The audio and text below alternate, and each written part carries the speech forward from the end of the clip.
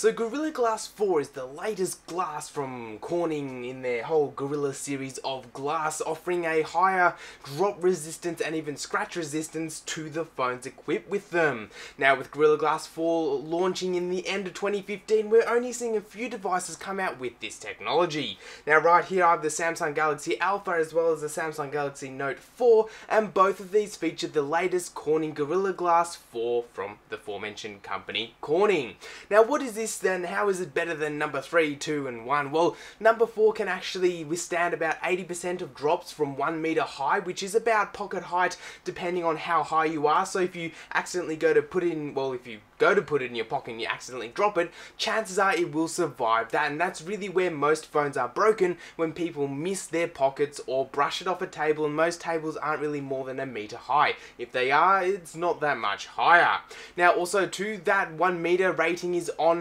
hard and rough surfaces. So for example, if you're walking along a gravel path and you do drop your phone, there's going to be little stones and stuff that if your phone falls face first onto it, it'll actually go ahead and break the display. If it's a flat and smooth surface, say a smooth concrete, or maybe a tile surface, the rating goes up to about 50% at 2 meters, so it's quite strong there. Now to actually show you guys in a real world situation how strong it is, I'm not actually going to go and break a piece of glass because that's completely pointless, but the iPhone 4 right here that I have been using for quite a while before I got into the Android side, I went ahead and took the screen protector off for 1 week. I got a bunch of micro scratches within the first day and a major scratch on the screen within about 3 days. Now I've been using the Samsung Galaxy Alpha for almost a full week now, and I can say I have 0 micro scratches and 0 major scratches, making this a lot better display to look at over time. Now also too, this will definitely apply to the Samsung Note 4, and also one thing that I did forget to mention was, well, it'll keep your display looking a lot nicer. So if you are a person who goes ahead and sells off your phone every year, you can go ahead and say looks in mint condition in terms of display without having to compromise and put screen protectors on the device or anything along those lines. So if you've got to this point in the video and you still have absolutely no idea what Gorilla Glass is,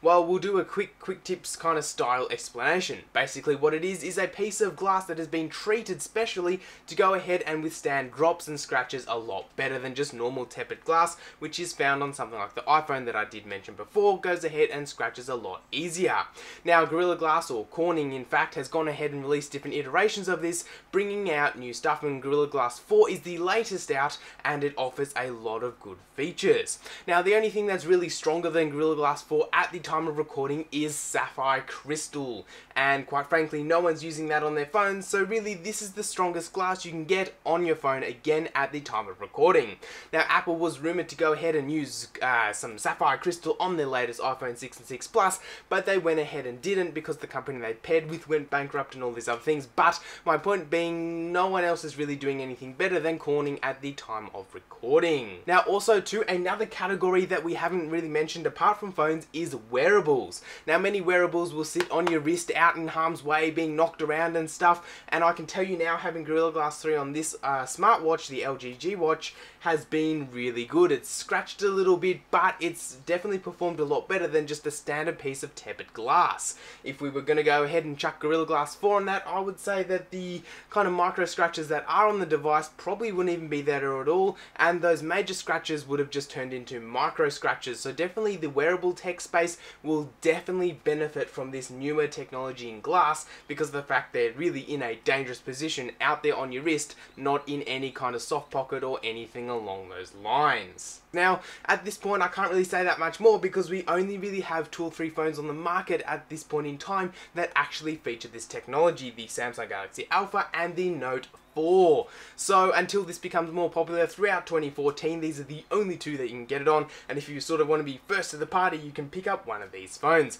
Other than that guys, give us a like or dislike according to what you think of Gorilla Glass 4, and let me know down below whether you think we'll get to a point, or when will we get to a point when you can get a hammer and smack the front of a phone and something else in the phone breaks that isn't the sheet of glass on their front. Other than that guys, give us a sub while you're down there, and don't forget to check out cpmoto.com where we publish some pretty cool articles, and I'll see you guys later for another video.